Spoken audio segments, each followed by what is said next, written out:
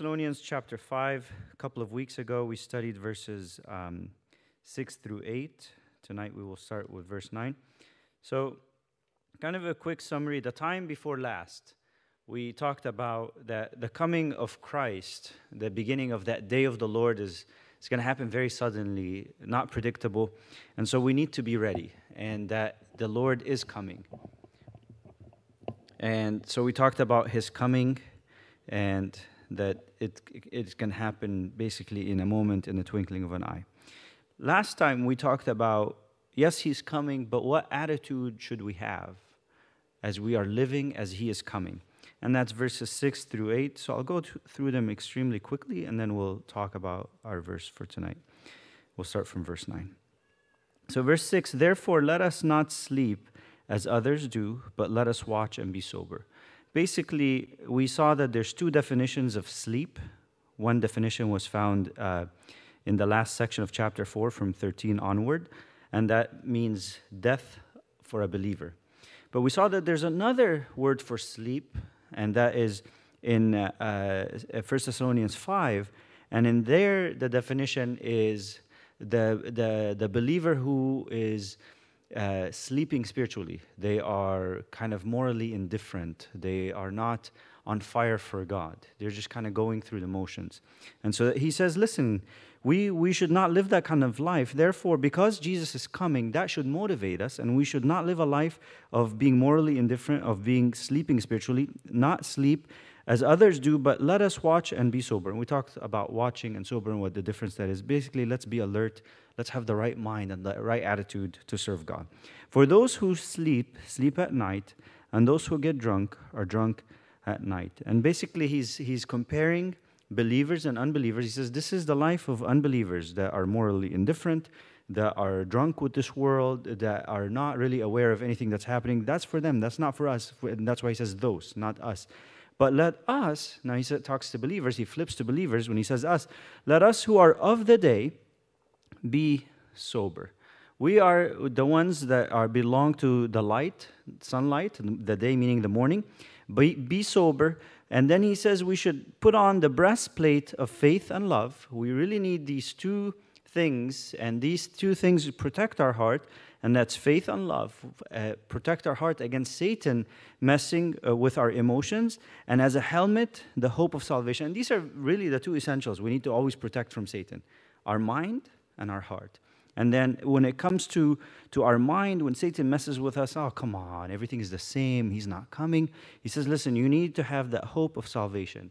He is coming.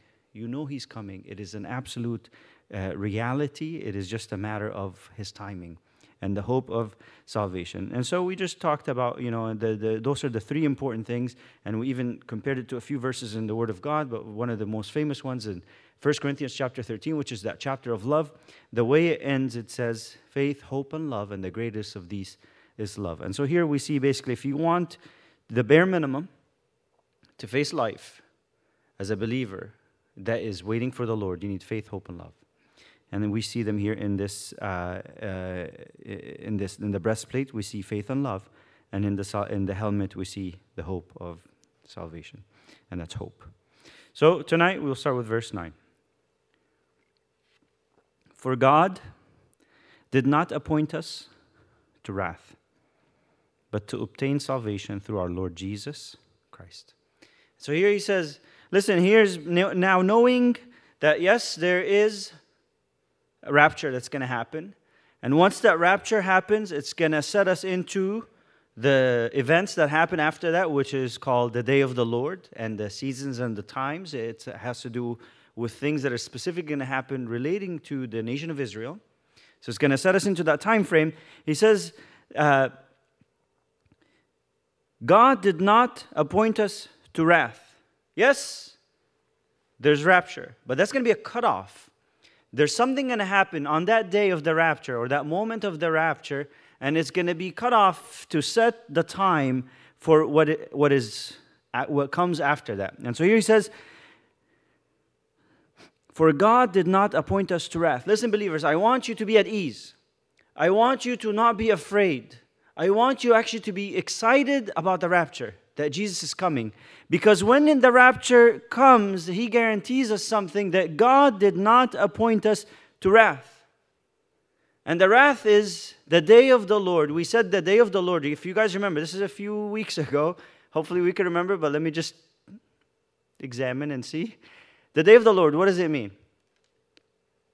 What was the definition of that? Judgment day. So it's God judging sin and having victory over it. That's the day of the Lord. And that can happen to believers and unbelievers in a general or a sense, that it can happen to us when we are sinning and God wants to get us right. So he comes and he deals with sin in our lives.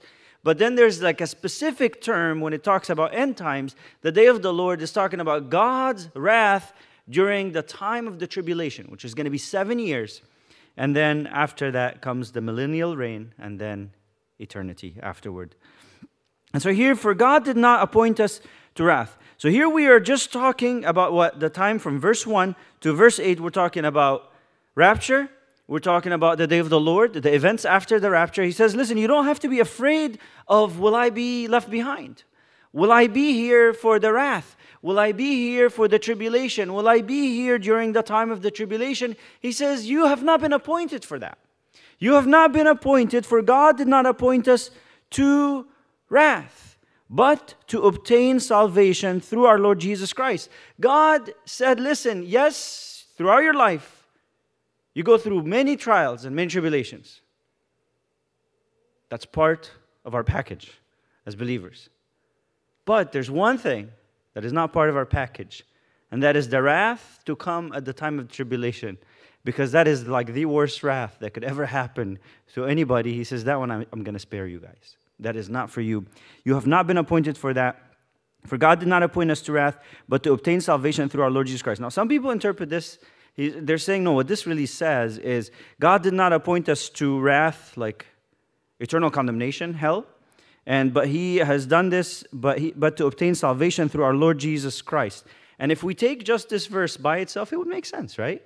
I'm not, and it is a true statement, what is being said. I am not appointed to go to hell as a believer because of the work that he has done. He has saved me on the cross.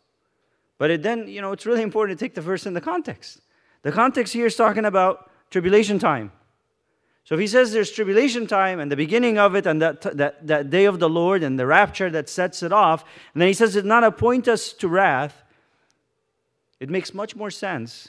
It is illogical to include it on a general sense. It makes much more sense that we apply it to the time of the tribulation.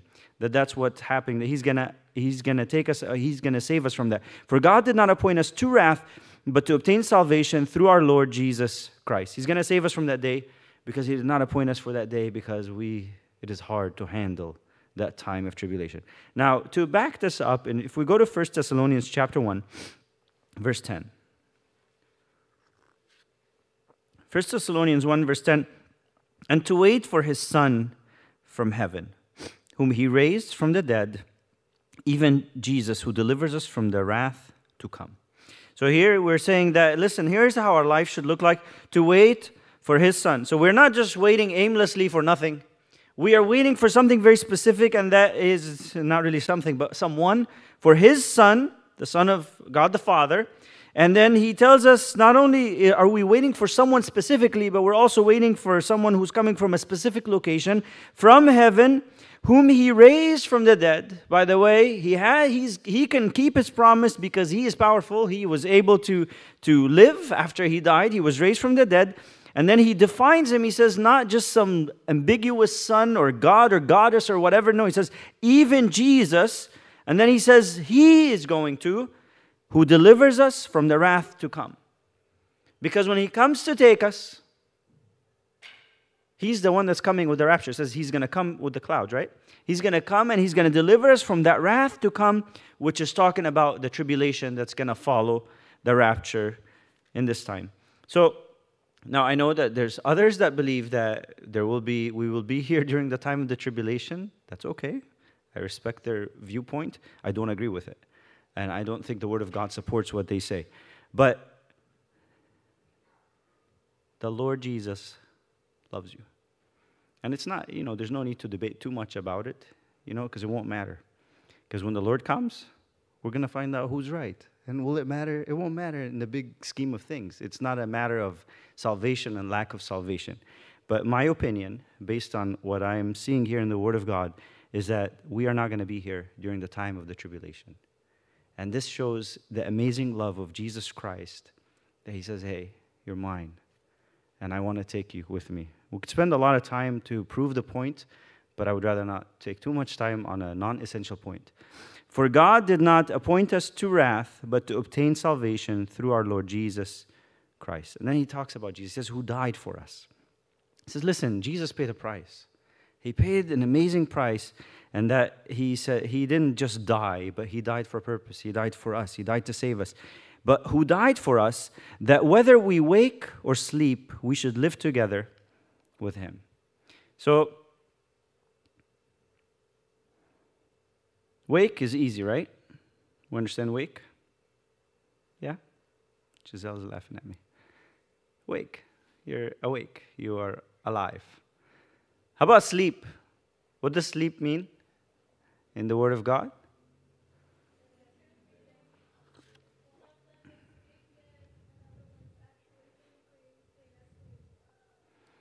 Okay, one being dead or actually physically being asleep, or did you want to redefine that a little bit?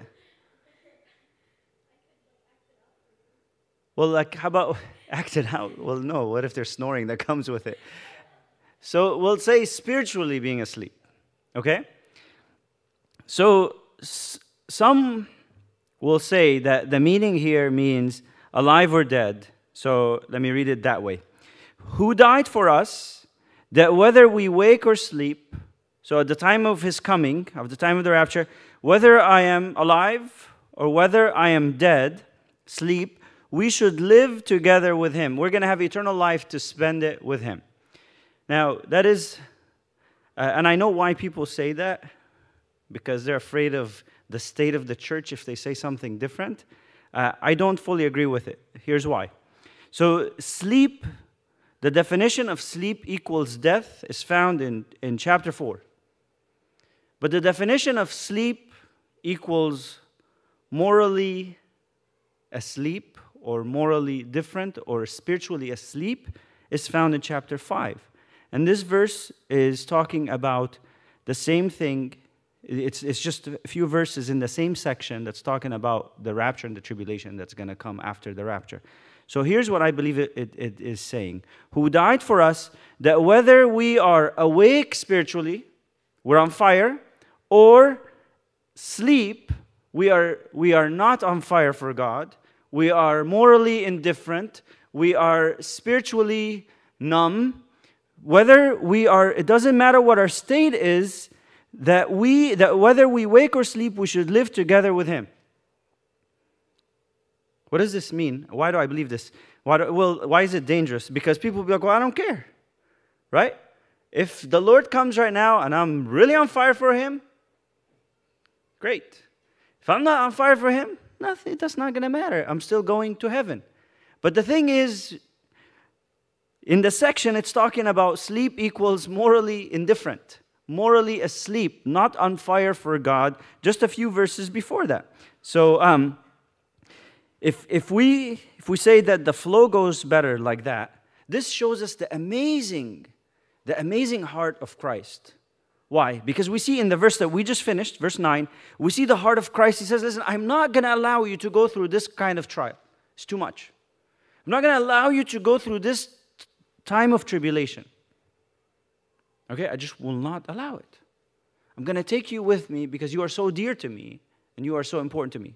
So that one shows the magnificence of our God.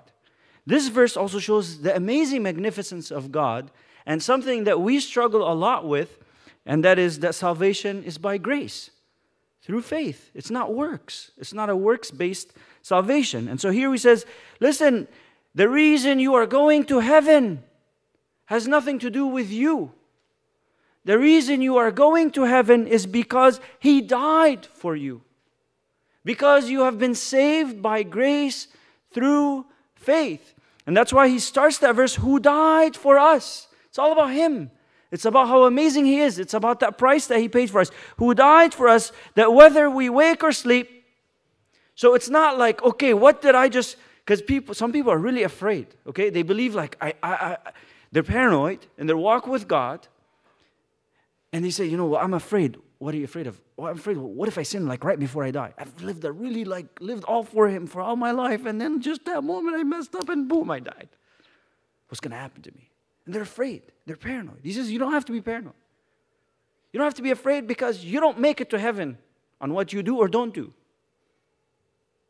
You're in heaven because you have been chosen. You're in heaven because of grace, because of Him, because of His work, because of what He has done for you, who died for us, that whether we wake or sleep, doesn't matter my exact state at the time of the rapture, how awesome and on fire I am for Him, or how I'm not on fire for Him. I'm talking about true believers here.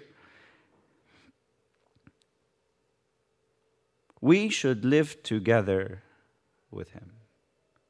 All of us are going to make it if we're believers. Not if we're church attenders. If we're believers, true believers, we're going to make it to heaven and be with Him. We're all going to escape the wrath to come, the tribulation. We're all going to be with Him in heaven at the time of the rapture. You know, it's kind of like this. Think of it this way. And this, you know, some people would say, well, this is a dangerous theology because this can make people, you know, not care and be asleep. But actually, look at it this way. Imagine you are reaching for something that is impossible. That in itself, you could try for a while. You get kind of pumped up. You say, okay, I think I could do this. I think I could do this challenge. And then after a while, you're like, you know what? I don't think so. I'm not going to do this. This is unreachable. But imagine someone hands you on a platter that which is impossible, and then he gives it to you, and then he says, hey, now how about you didn't deserve this. You've been given this thing that you have not earned, you didn't deserve. How about now you give me your all? How about now you live for me? You feel like, well, okay, I'm at ease because I'm in. Now I can live for Him. I'm not afraid, will I be in? I'm not terrified, will I be in? Is He going to accept me? He says, no. Your position in me is perfection. But how about now let's let your practice, your life, your walk be equivalent to how I see you. Let's let it match up in the way that you live for me. And because you're in, you don't have to worry about that. You don't have to worry about being accepted. You are in. You are in with me now live. And that's why the verse right after that, he says, therefore comfort each other and edify one another, just as you also are doing. He says, listen, believers, I have some good news for you. You're going to heaven. And you're going to heaven before the tribulation. But not just that. You're going to heaven because of the work that Jesus Christ has done for you, because He loved you so much that He died for you. And it doesn't matter how on fire or not so on fire you are for Him, you are going to heaven. So now be at ease. Now I want you to give me your ears. And believers, I need you to step up.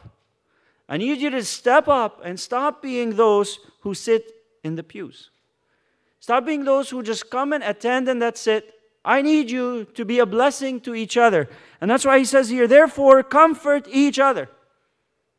It doesn't say that let the pastors comfort you or let the preachers comfort you. No, you need to get out of your zone and do something for someone else. And I want you to actually do two specific things for people. For other believers. This is not for sinners. This is not reaching the lost world. He says, now I want you to focus, never lose focus of that. But I want you to focus also on believers. To focus on believers and focus on comforting one another. Therefore, comfort each other is the number one. The second thing I want you to do is I want you to edify one another. Then he tells the Thessalonians, you guys are already ahead of the game. Just as you also are doing. So my first question, are you and I doing this already or not? Are we a comfort to other believers or not? Do we edify other believers or not? Like, do I come to church? And I'm going to touch on this again a little later. Why do I come to church? You know, sometimes people are like, why do you go to church? Do you get something out of it? Wrong. It's actually, what do you contribute at your church? That's the heart of God about the real reason to attend church. I'm going to share with you another piece of scripture that talks about that. But this one in itself talks about it. It says, comfort each other and edify one another. But here's talking about in life in general. But I'm going to take a specific one about attending church and how we should be contributing to each other. Do you comfort others or not? Do you edify others or not? If not, we are not at the state of the Thessalonians, because he can't say just as you do, just as you also are doing. But if not, we could start it right now, today. What is comfort? What is edify? So very simple. Comfort is to encourage, to lift up, That's comforting. So it's not about a pillow or, giving someone some pain meds. No, that's not comfort. Comfort means to be an encouragement to someone. To edify, meaning to build someone up. That you're a blessing in someone's life, that because of you being present in their life, when they look back, they said, wow, I have grown in Christ. I look more like Jesus Christ than I did before. What is that? How do I comfort people? How do I edify people? Well, it's actually quite a simple formula. You see, if you take, outside materials, things that are, lectures from things outside, no. Use the Word of God.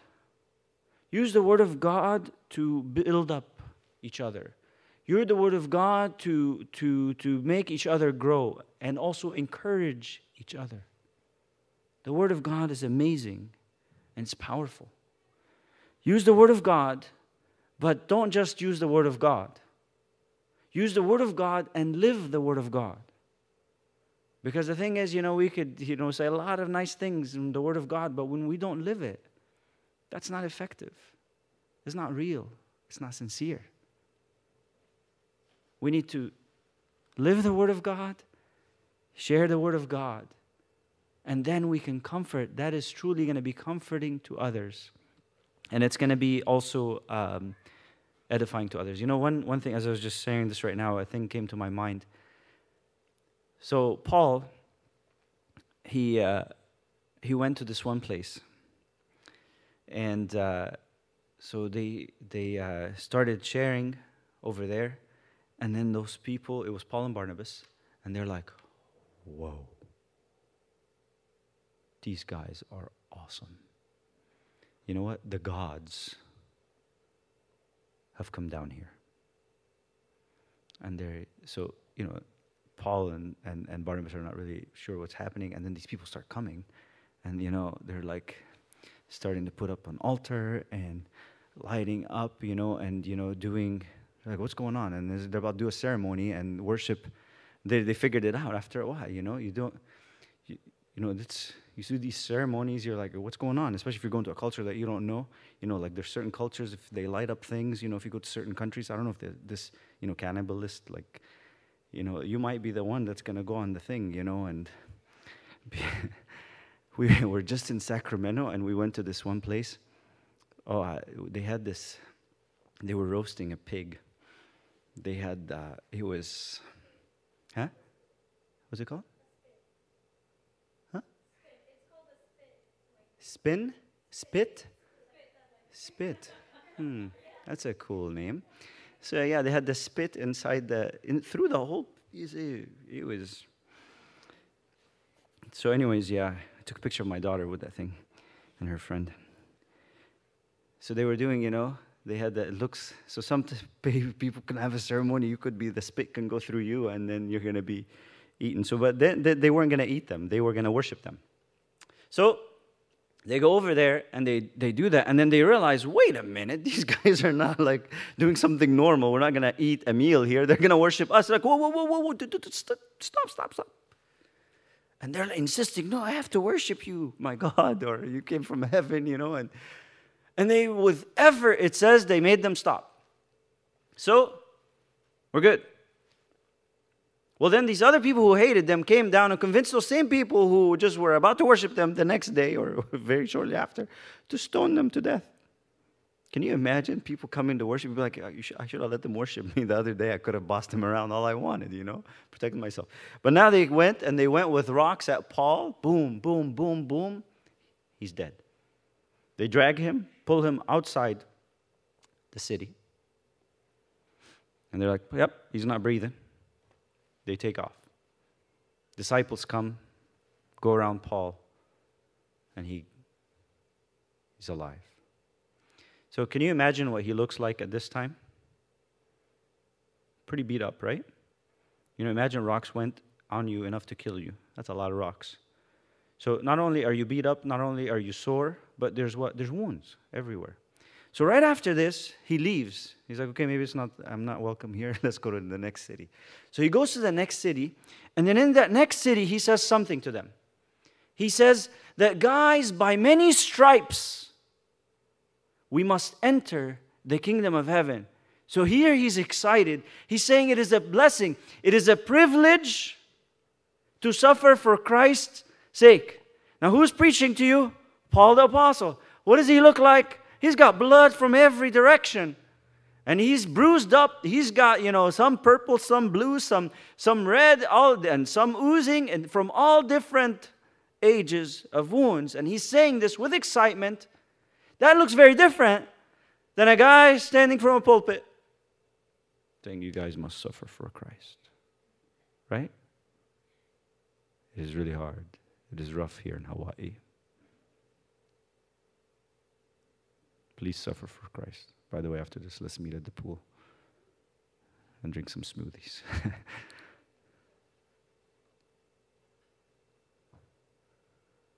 If we want to encourage, comfort each other, if we want to edify each other, we need to share the word, but we need to live the word.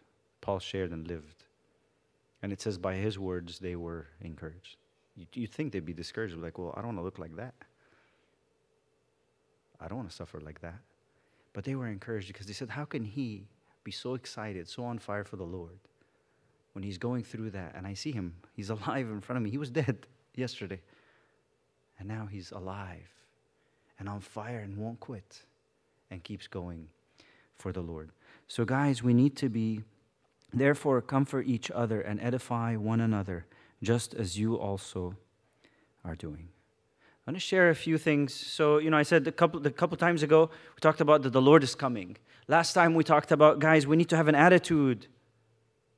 We need to live the life as he's coming. But tonight, what's on my heart about his coming is we need to encourage each other because he's coming. We need to be a blessing to each other because he's coming. Yes, we need to live the life, but we need to extend it beyond just I'm living, I'm surviving, I'm living for him.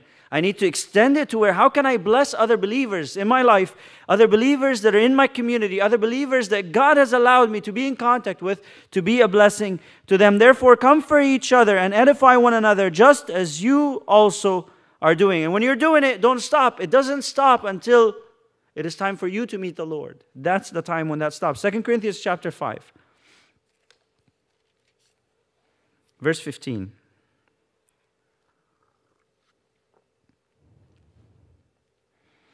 Second Corinthians 5:15. And he, about Jesus Christ, died for all. Listen, he paid the price for believers and unbelievers. He died for all. That those who live, now, unfortunately, not everyone's going to live. Only those who receive him, those who accept the work that he has done for them on the cross. So he died for all, that those who live should live no longer for themselves. It's not about them anymore because he died for them, but for him who died for them and rose again. Who do you and I live for? You know, He's done this for you. The question is, what have you done for Him? He saved your life. He took a bullet for you. Actually, He took eternal condemnation from you. He didn't do that just to be like, oh, thank you. No. He says there He has a purpose. That those who live should live no longer for themselves. Has Jesus Christ was not, He didn't like beat around the bush. He didn't try to trick us. He says, I have an agenda. I have a purpose of why I saved you. I have a purpose of why I died for you. Now, how do I know if I'm living that purpose or not? How do I know if I'm really living for Him or not? Well, the real question is, who do I live for? If it's living for me, then I'm not really living for Him. I'll tell you guys a really funny story. So we were on the bus. So this one lady, I see her going like that with her camera. So it's pointing toward me. And then, but her friend sitting behind me and her friend's daughter sitting behind me. So I'm thinking that they want to take a picture of, she wants to take a picture of her friend. And so I'm trying to be polite. Plus, I hate being in pictures. So I'm going like this. And then she thinks I'm looking at her. And then she keeps like moving it, and I keep moving. And then she keeps moving, and I keep moving. And then she finally stops. She's like, what you doing? Why are you looking at me? And I'm like, you talking to me? I said, what are you talking about? I said, I'm trying to get out of your picture. She's like, I'm not taking a picture of you. I said, I know it's not of me. Why would you take a picture of me? It's of them. She's like, no, honey, it's about me. It's all about me. It's a selfie. And I was like, oh.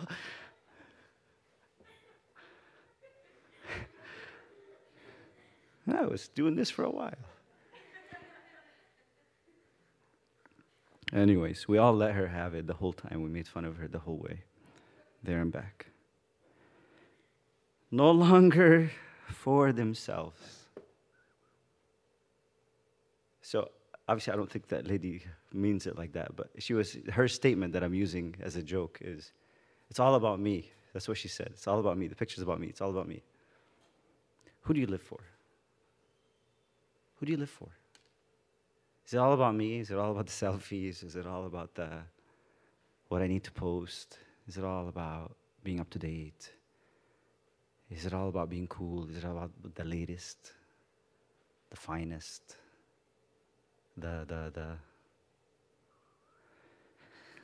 Then we've missed the point of why He died for us. And He died for all, that those who live should live no longer for themselves, but for Him who died for them and rose again. He died for you. Live for Him. Live for Him. And I pray that we would live this life so that we can be an encouragement to each other, so that we can comfort and edify one another. Hebrews 10.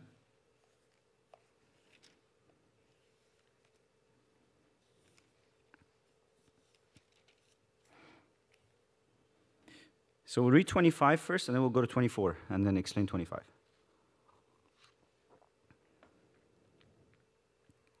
Not forsaking, so meaning not leaving, the assembling of ourselves together. In plain English, it means don't leave or don't stop going to church. That's what that means. The assembling of ourselves together, the word assembling meaning attending church. As is the manner of some, because some people have missed the reason of what it means to go to church. But exhorting one another, and so much the more as you see the day approaching. So before we dive into this verse, let's go to the verse before it. And let us consider one another. So he's talking about church attendance. Listen, as I'm going to church, let's get my head on right. Okay, this is not life, this is church attendance. And let us consider one another. As I'm going to church, I'm thinking of other people that are there. Let us consider one another in order and now here's my purpose why I'm going to church, okay? To stir up love and good works. So not to stir up people, okay? Not to cause division. Not to be, did you see what he said? Are you? That is not why we go to church. People who go to church and do that, they're going to be under a very difficult program from God. But no, here's why you go to church. And let us consider one another. It is not about what am I going to receive. It is not about who I'm going to hear. It is about how can I contribute. And there's specific contributions that God wants out of us in church. And let us consider one another in order to stir up love. My presence in the church, if I do it right, is so important that I should be a catalyst of love. I should stir up love in people. So if I find myself doing this thing that I call it everything else but what it is, which is gossip, I'm not stirring up love, I'm stirring up people. I am not doing what I'm supposed to be doing in church. But I'm supposed to be a catalyst of love. I'm supposed to stir up love. I'm supposed to be a person that when I am at church, people fall more in love with God and with each other. That's my purpose. It's not to be like, it's about love, but not just love. And good works. I should be a catalyst, again, to stir people up to doing good works. And be like, oh yeah, I think you should do this, and you should do that. No. I should be like, well, wait a minute. If this is something that God has put on my heart, something that I'm able to do, I'm the first to volunteer. And then guess what? People start getting stirred up. Like, well, wait a minute. He's doing this, let me do it. She's doing this, let me do it. You know what's amazing? Moses, when it came time, they want to build the tabernacle, right? You guys know what goes into the tabernacle? Is there like something that's expensive that goes in there? Like some material that's expensive? Does anyone know what it is? Or there's nothing, it's all cheap stuff? What do you think? Huh? Gold, yeah. Is gold expensive or cheap? Expensive, okay? So, where's Moses going to come up with the money? Did he have a savings account? He's broke. Where does he get money from? I mean, how do we know he's broke? No, man, he was the prince of Egypt. Yes, he was. And then he ran away. He's got nothing. When he ran away, it's not like he's like, oh, let me go pack my bags. He was like, oh, they know. And he's out of there because he wants nobody to see him. So he was just with the clothes on him. That's all he's got. And then even if he had something after 40 years, that's been spent, No matter how much you know how to save, you can't save whatever you've got for 40 years. Where does he get the money from? From the people. How do you get the money from the people? He didn't tax them. He didn't force them. He said, guys, we want to worship the Lord. We want to build the tabernacle of the Lord. Whatever the Lord puts on your heart, come. Do you guys know what happened? People gave, and then gave. The next person saw the person giving, so they gave, and then they gave, and then they gave, and then they gave, and then they gave. And then they keep counting, and then they keep counting. They're like, whoa. Okay, wait, we need this much budget. Okay, now we've exceeded the budget. Oh, we keep exceeding. Like, stop giving. Stop giving. Stop it. You see, that's called stirring up good works, stirring up love. I really dislike some of the programs when people need stuff, man. It's like this begging thing that happens. No, if it's done right, you should do, first of all, the work of the Lord should be what is being on the table, not what someone wants or some vision or some dream that someone has. Who cares about your dream or my dream? Does the Lord want this? It's going to happen. Now, you want to see it happen in a magnificent way? Stop trying to plan too much. Let Him guide you. And look at the people of God and see how this thing comes to play. It's really amazing when we trust the Lord. But it's also really amazing how we can, when we trust the Lord and we live that genuine life, we start stirring each other up, and then everyone starts to be a blessing to one another. It becomes a good catalyst, rather than we're a downer to people spiritually. So here he says, listen, if you go to church, I want you to go to church differently now. I want you to not go to church because, oh, he's preaching, I'm going. He's preaching, I'm not going. She's singing, I'm going. She's singing, I'm not going. They're leading worship, I'm going. Stop it. Go to meet the Lord, you will hear Him. I can guarantee you. As long as it's a true Bible-believing, Bible-teaching church. Doesn't matter what title they have. Just be where God wants you to be. But then don't just go to sit in the pew. Go and be a blessing. Go and stir love. Go and stir good works. And let us consider one another. It's about each other, guys. One another, in order to stir up love and good works. So if you say this is just love for God, I would say it's actually, if you had to exclude one, it would be love for God. Because one another, okay? But it includes both. Not just that, not forsaking the assembling of ourselves together. Don't do it. Don't be one of those who skips church, who chooses when to go to which meeting, depending on who's doing what. You've missed the mark. You've messed up. You're worthless in church. You've lost your reason of why you're there. Not forsaking the assembling of ourselves, as is the manner of some, because this has become a fashionable thing. I go to hear him, I go to hear her. I don't go to hear him, I don't go to hear her. You're going for the wrong reason. You're supposed to go to be a blessing to others. But exhorting one another. Again, it's not about the speaker. It's not about what happens on the pulpit. It's about what are you contributing. Exhorting, meaning encouraging one another. Are you going to be an encouragement or not? Do you plan to come here and just sit and listen in the pew? Or do you plan to come and bless somebody? But exhorting one another, and so much the more. Now, if church attendance becomes really, really important, and skipping church should be like a really big deal, and I should have a really, really good reason for it. Here's when this becomes even more important to attend church. And it's not attending church because you can get some check mark or you have some numbers. No. It's about because you have a huge contribution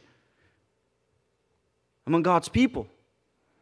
Here's when it becomes really important. And so much the more. So it's not more. No, so much the more. Those are all, augmenting words, right? So is big. So is big. Much is even bigger, right? Because it's now not so. It's so much. And that's even bigger. More, as you see the day, capital D, approaching. You know what the day is? The rapture. So as the end times comes, you're going to see some people make it fashionable to skip church. They think it's optional. It's all surveys, Here's what I like, here's what I don't like. No. Don't fall into the whole survey thing of the culture. You're going there to meet the Lord. So if the day is coming, the day is approaching, the rapture is coming, the signs look like we are in the end times, this is so much the more to attend church. But not attend church to be in the pews, because you're just using up space. Believers, come, consider one another. Stir one another in love and good works, but also exhort one another. I really pray we get it. Because I tell you, based on our life and my observation, we don't get it.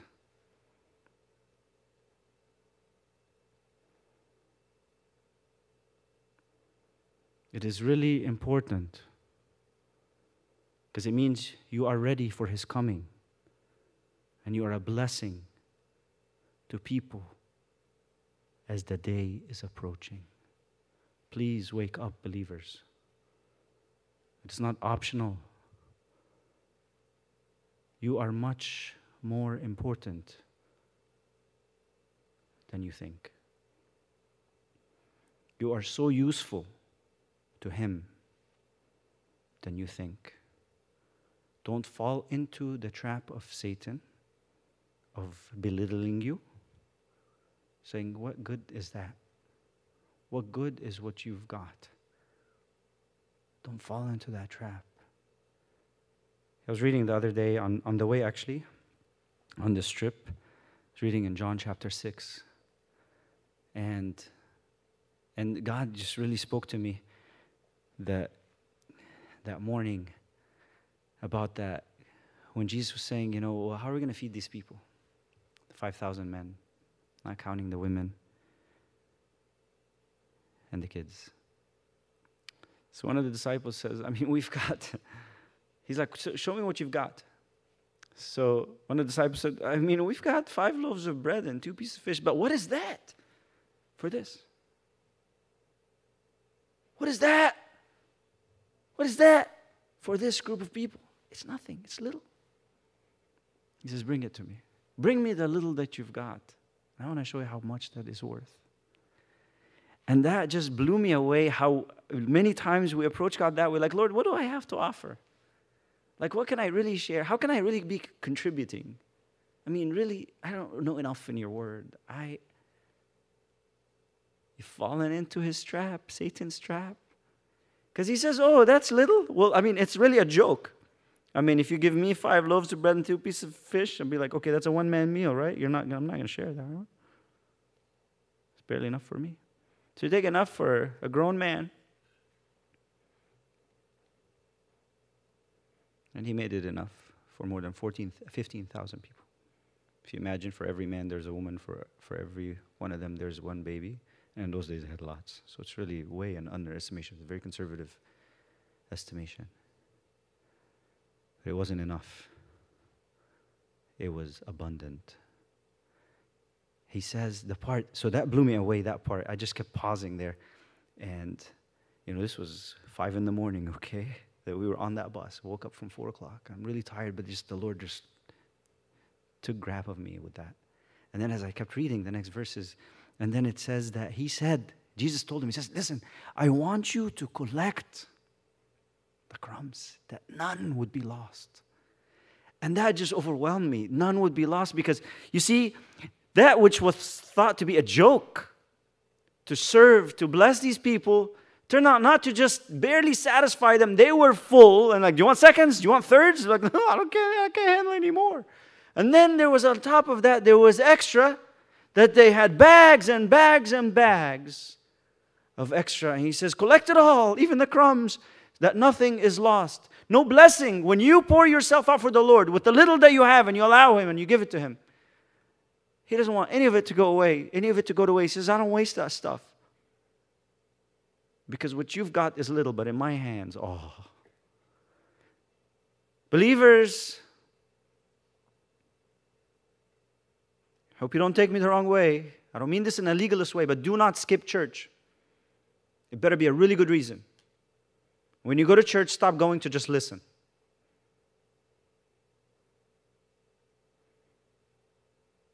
But please listen when you go. But that's not the only purpose. Please consider one another. Be looking out for others around you. Stir up love and good works. Exhort one another. I don't like to talk about myself, but just it applies to this. So when I went on this Sacramento trip, I went there, and first thing that came in my mind, I was like, this is awesome. I get to be with my oldest daughter. I am finally not in charge of anything. I can shut down, relax, enjoy her, and have these wonderful 3 days together. That's the first thing that came to my mind. And when I got on that bus, again at 5 in the morning, as I was praying before I read the Word of God, I felt this weird thing inside me, and I started praying differently. Because I was thinking, like, I mean, this is a Christian school, and these are really awesome Christian people. And I said, well, I mean, listen, I'm here to be with my daughter. What can I contribute? There's nothing. I'm just here to attend, to enjoy. And I just felt, I started praying this prayer, and I couldn't be quiet. So I started poking at the kids, started asking them Bible questions, talking to the parents and to the leaders, and sharing with them the Word of God. And it was really an awesome, and we started encouraging each other and sharing with each other the Word of God. Don't go to attend. Don't go to attend. Go to contribute. Please. Stop coming to attend. Stop coming to be like, check. Came. Come. Make a difference. You don't have to be on a pulpit. I wasn't on no pulpit. But I can tell you, there's some people there that were a blessing to me. And I know I was a blessing to some people there. 1 John 3, I'm going to go really fast. Verse 28, and chapter 2, verse 28. And now, little children, abide in him. Stay strong. Hold on to him. That when he appears, meaning the rapture, we have confidence. We need to live that life of contribution. We need to live that life of stirring one another. We need to live that life of helping each other. We need to live a life of encouraging each other. That when we have confidence and not be ashamed before him at his coming. Stop this attitude of, I just want to barely make it. Stop it. Yes, whether you're awake or asleep, you're going to make it. But no, that's not the way to go. You want to go there because he is worthy and he deserves it. And he has died for you, that you don't live for yourself.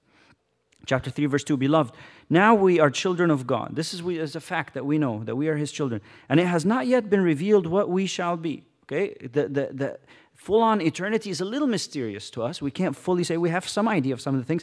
But there's some things we know that when he is revealed, the rapture happens, we shall be like him. We're going to look like him. We're not going to be exactly carbon copies of him, but we're going to have glorified bodies. We're going to have our own bodies that we are identified with. So I was talking to one of the people there, one of the leaders on the bus, and then and the person was telling me, I said, maybe the Lord will come. And this person's like, amen, come Lord. I said, amen, come Lord Jesus. And then the person's like, we get other bodies, right? I was like, yeah, we get glorified bodies. The person's like, I want my 25-year-old body. And I said, you're going to get one without blemishes. Don't worry. It's going to be awesome. For we shall see him as he is. And everyone who has this hope in him purifies himself just as he is pure. The coming of Jesus should make me encouraged that I have this hope that he is coming, that this makes me purify myself. It doesn't say just as he purifies himself. He was always pure. Just as he is pure, I should live my life wanting to look like Jesus Christ every day, looking close to him. And every day I'm a blessing to someone around me, and someone around me is a blessing to me.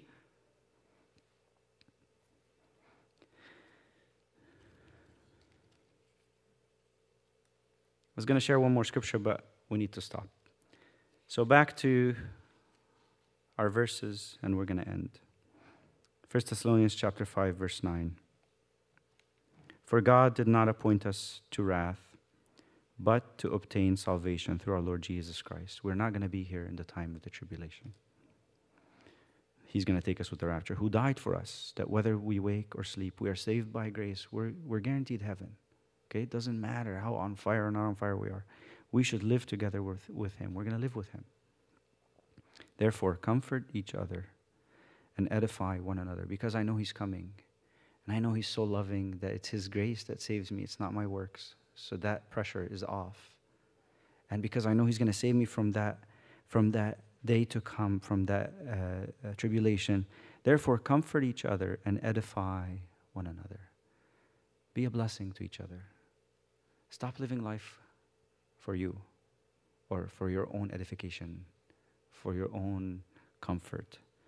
Start thinking of others, comfort each other, and edify one another, just as you also are doing.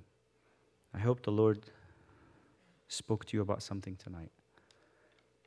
I really pray that we just spend a couple minutes before Him.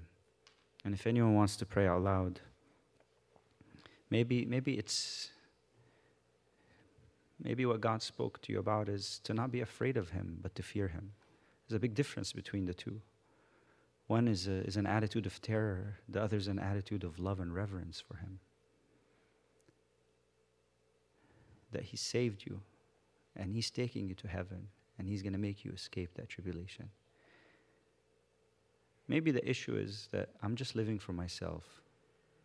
Maybe it's time that we live for one another, we comfort one another, we edify one another, we stir one another in love. We consider one another, we exhort one another. If anyone wants to pray out loud.